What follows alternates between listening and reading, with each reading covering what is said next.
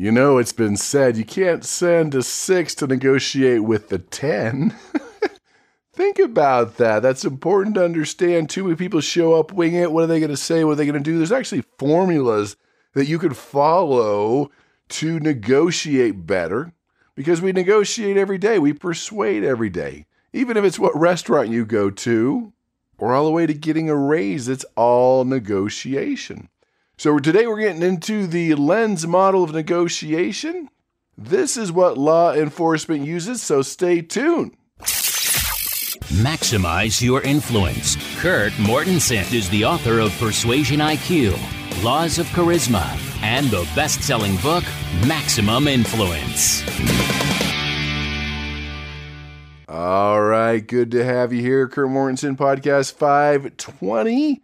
As we get into negotiation, persuasion, motivation, influence, mindset, all the things we should have learned in school, especially negotiation. I remember negotiation starts real early in elementary school, negotiating someone else's sandwich, for your sandwich, for a piece of cake, for some milk, for a soda. There's negotiating going on. So tell your family and friends and enemies about the podcast. We're on iTunes, Spotify, YouTube, iHeartRadio. You can find us at MaximizeYourInfluence.com for everything you need and all the links from this podcast, all the freebies, and all the specials. That's also the place to take your free Persuasion IQ assessment. So let's kick it off with the geeky Scarly article. We're going to talk about odor, scent, the body. You know your olfactory system is deeply rooted in the center of your brain. You smell something, it transforms you. You feel something. Perfume and cologne. Are you more persuasive? Well, your rate is more attractive in a nightclub, but in the workplace, most people are wearing way too much and it repels people. What about when you smell the perfume or cologne of an old boyfriend, girlfriend? Is that good or bad? And the answer is, it depends on the breakup, doesn't it? It could be, good memories versus, It triggers all those feelings you had when the breakup occurred. Body odor contribute to social bonding. This is from the Weizmann Institute of Science, Science Daily, and the Journal of Science Advances. Basically, when we smell the same, similarity theory, right? We bond more. So researchers have found that people have a tendency to form relationships or friendships with individuals who have a similar body odor. I guess if you stink, you're attracting stinky people. But it's bigger than this. Even when you're near the smell of Cinnabon, the cinnamon rolls, you're more likely to donate to a charity. So we have this thing called the e-nose. So it's a device, basically electronic nose that smells people. Not sure how it works, but it exists. So the researchers were able to predict the quality of social interactions between complete strangers by first smelling them with this e-nose, this device, and seeing how similar they were. And that's something interesting. You go to other countries, other cultures. Now, there's no right or wrong here. You need to be careful. But they stink to you and you stink to them. Because we all eat different foods. And based on the foods we eat, we have a different smell. That's why when you go to other cultures, other countries, it smells different. You're not used to these smells. I remember in Taiwan, stinky tofu. They actually called it stinky tofu. That takes a while to get used to, along with some other smells. And they talk about anyone's ever walked a dog knows that dogs can usually tell from a distance whether an approaching dog is friend or foe. And that's why they tend to sniff each other. Now, I'm not recommending that. Next time you go on a sales call or try to persuade somebody. But understand humans often subconsciously sniff other people. Now, we've talked about it. It's in the law of connectivity and maximum influence with similarity theory, that we tend to become friends with people that are similar to our appearance, our background, our morals, our beliefs. That's just how our brain works. Now we're adding smell to this. So we gravitate towards those who smell similar to us. So they use this e-nose, they assess the chemical signatures of the odors that people have, and they found that friends were found to smell significantly more like each other than did the individuals in random pairs. Then they dug a little deeper and found those who had positive interactions with other people smelled more like each other, determined again by this e-nose. So they were able to predict with a 71% accuracy when two individuals would have positive social interactions just based on smell. And that just reminded me of another study. It's from the Journal of Psychological Science, that humans can smell fear and disgust. And these emotions are contagious. So it's a reality. Someone's stressed, they're full of fear and anxiety, that could transfer to you or vice versa. So I'm not sure how they did this, but they collected sweat from people watching frightening scenes or repulsive clips. And when they sniffed the fear sweat, their eyes widened in a scared expression. Then the ones watching repulsive clips who were disgusted, and when they smelled that, they scrunched their faces in a repulsive way. Interesting, just by smell. Smell matters. It's no secret that supermarkets that pump that bakery fresh bread smell inside, 300% increase in sales. It's no secret real estate agents were going to cook cookies or bread or potpourri, and it feels like home, it smells like home. It matters. So there you go. That's our geeky Scarly article, which brings us to the Ninja of the Week. So I was on a family vacation this last week in the Oregon coast, one of my all-time favorite places. And one of the traditions is to go to the Tillamook Milk Factory. Well, they make cheeses and ice cream. It's right on the main road, right on the 101. Signage, billboards to get you there, free tour, free samples. You're like, yeah, man, this place was packed. And these were long lines. And so they have a great reputation for quality. And I love what they do with the law of involvement. Free tour, free samples, free cheese, free clean restrooms. And the free tour is self-guided, but you can see how they make cheese. And then you get to sample the cheese. I was just amazed how many people were there willing to wait in the ice cream lines.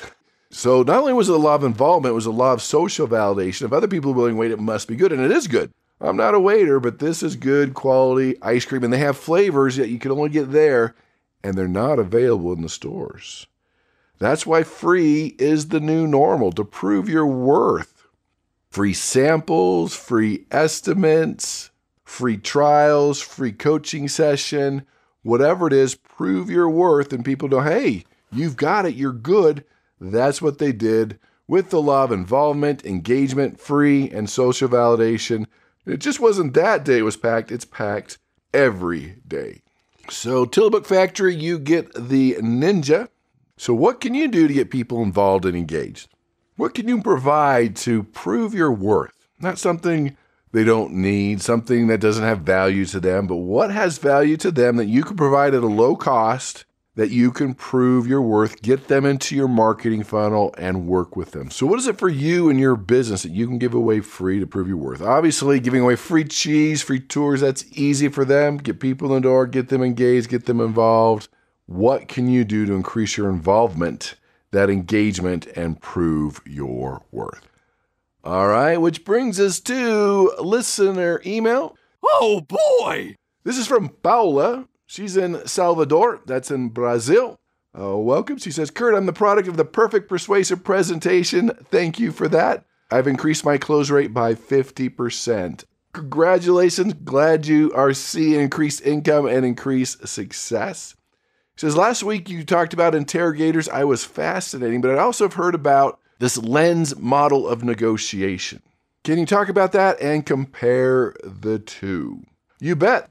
So last week we talked about interrogation, what they use, and some of the techniques we could use in everyday persuasion. The lens model negotiation is also called the law enforcement negotiation stairway lens. So a lot of law enforcement uses this just to follow a structure, a pattern. So let's talk about it. If you're looking for that structure, this is very simplified. I would add some sub-steps to this, but let's go over the big picture here. And this is often used by crisis negotiators, and especially in high-pressure situations. Hey, when your job's in the line, when the deal's on the line, it's all a high-pressure situation. Let's talk about it. So some people say the LENS stands for Law Enforcement Negotiation Stairway, but it also stands for the steps. So LENS, listening, empathy, negotiate, solve. So let's spend some time with each one of those and go through those and start with the listening. Actively listening. And this is true. And we roll our eyes like, oh yeah, we got to listen, but we all stink at it. We can get better. So active listening is when you truly understand their needs, their expectations, their concerns, their objectives. So you're paying attention. It takes a lot of cognitive or mental energy to truly listen, to show interest and not interrupt. We want to interrupt. That's how our brain's programmed. We want to break in. We want to give them our 2 cents, our ideas, our thoughts, but that's not truly listening. As you listen attentively, that you're gaining a deeper understanding of their perspective, that allows you to find potential opportunities, potential roadblocks, and get you to the point where you can get to a collaboration or a compromise. We all know you should listen more than you talk. You're understanding their pain points. You're finding out their objections. Hey, what I'd recommend, if this is a challenge for you, go in with a pad of paper. Just draw a line down the middle. On the left side, just write your questions, what you need to find out. And on the right, just leave it blank. And when you have a thought, an idea you want to interrupt, just write it down. You feel your brain go, You probably won't even get to it. It'll come up later. You can bring it up later. But it just makes your brain kind of relax and helps you listen. Then you get into empathy. We've talked about EQ. Huge. They got to know that you care. And empathy is acknowledging the other party's feelings, their viewpoints. You're putting yourself in their shoes. You're understanding what motivates them. And when you could truly have this EQ, this empathy, it creates an environment for a productive negotiation.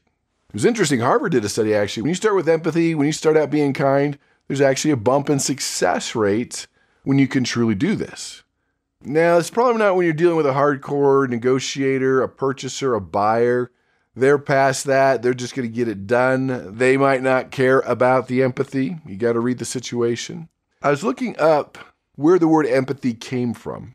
There's Greek roots, which combines em and pathos. So basically, em means in, and patho means feeling or suffering. So you're in their feeling. You're with them with their suffering. Because you have to understand, a lot of negotiations, the emotions kick in. And that's a challenge. When the emotions are there, it's hard to solve things logically. I mean, divorce is very easy to solve. In fact, working with a real estate negotiator, home going into foreclosure. So the couple just walked away. They both just left it, give it to the bank, we don't care. But there was like $75,000 equity in this thing. So this guy says, hey, look, let me do all the paperwork. I'll take care of everything. Each one of us will take $25,000. One spouse said, sure, okay, whatever. And the other one said, no. If I'm getting 25, that means they're getting 25. I'd rather have the bank have it. I'm like, wow. That's not a logical thing. That's an emotional thing. Even conflicts around the world that have been going on for thousands of years are pretty easy to solve logically, but after all those years of emotion and hatred, anger, those emotions make it more difficult to solve. That's one of the keys to understanding negotiation and human nature. So we talked about listening. Remember, this is lens, empathy, and the third is now it's time to negotiate, where we start the discussions to find common ground. Is there anywhere that overlaps that we can come to an agreement on? We're proposing solutions. Maybe we're making concessions. We're talking about beneficial outcomes, that win-win, as they say. Now, careful with the win-win. Win-win does not mean equal splits. It doesn't mean we're dividing it down the middle. A win-win could be 80-20. You could only get 20%. It still could be a win-win for you. Part of that, too, is your BATNA. That's your best alternative to negotiated agreement. Basically, you have alternatives. You have options. You didn't come and say, this is my way or the highway. This is the only thing I'm taking. Hey, maybe they have a better idea than you. Maybe we need to talk about some different options. This is the open, constructive discussions. We're finding those mutually beneficial agreements. And understand, I know you want to be one and done, but this is not always done in one setting. So with this negotiation step, you're looking at various options, finding common ground. You're addressing the interests of both parties.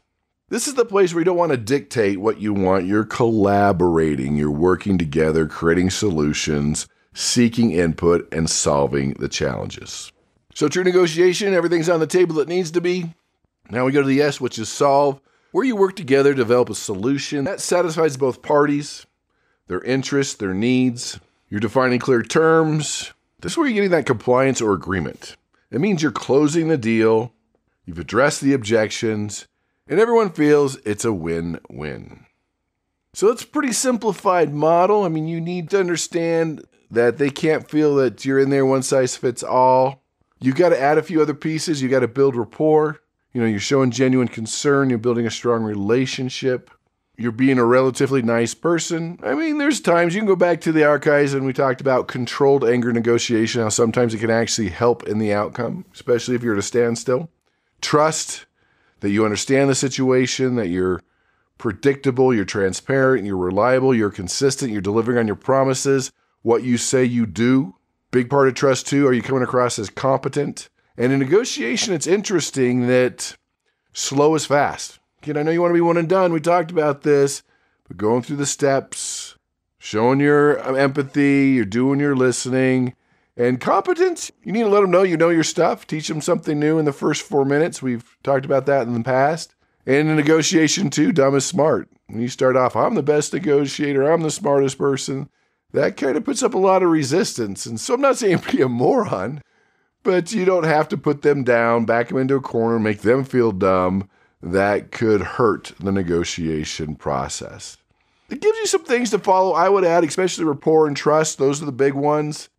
In fact, let me add something to that. We've got the rapport, you're building relationships.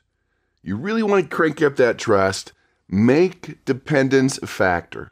Show them how both sides rely on each other. We have to get this done. We have a win-win. There's mutual gains. We're going to reciprocate. We're going to get this done. We're going to cooperate. We're going to share valuable information with each other.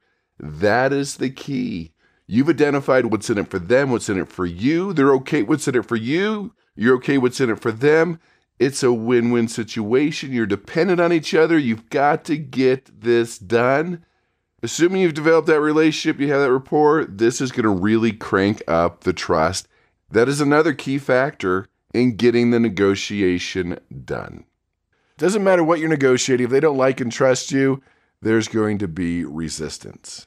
So during the negotiation process, your job is to find those solutions that give value to both parties.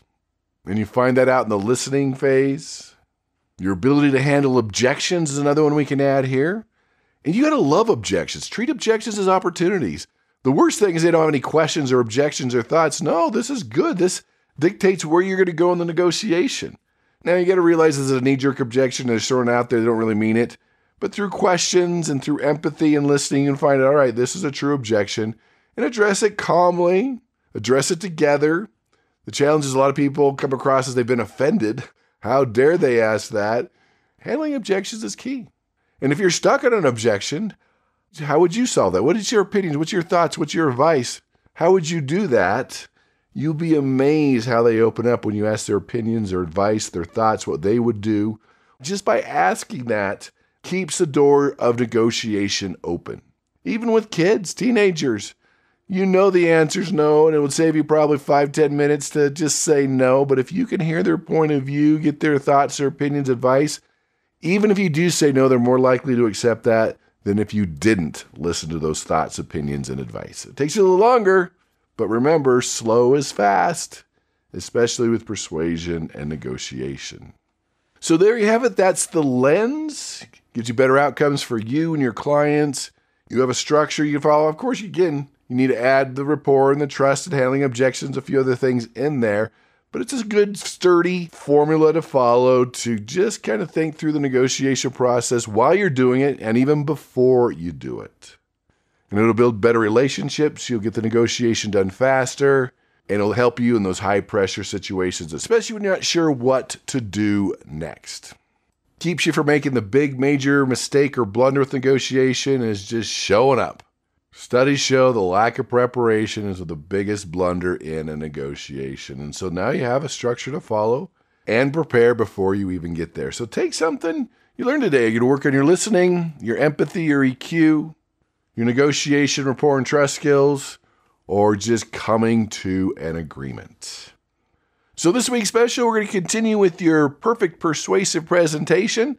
Take your presentation IQ. You can go to presentationiq.com or go to maximizeyourinfluence.com. Click on podcast 520. All the links from this podcast are there. And the link to take your presentation IQ. It's free. 10 questions. It's not going to take you a lot of time. Helps with my research. Helps identify what we can work on. If we're doing that, you get the free training webinar on how to create and deliver a perfect persuasive presentation, and you can convince with charisma. All the PDFs, everything you need is going to be available to you. It will change the game for you. Because anybody can present, but are you persuasive? And let me offer a freebie that we talked about before. I do executive speech coaching, adding a little charisma, a little riz, a little persuasiveness, help you with the structure and the outline. Hey, first one's for free. Let me prove my worth and take your presentation, your charisma skills to the next level. Send me an email at kurt@maximizeyourinfluence.com with the coaching request or anything else you want to hear on the podcast. Remember, we use your question on the podcast, you get the free gold version of influenceuniversity.com. There you have it. Master these skills, become a better negotiator, better influencer, better person, make more money, be more successful, and go out and persuade with power.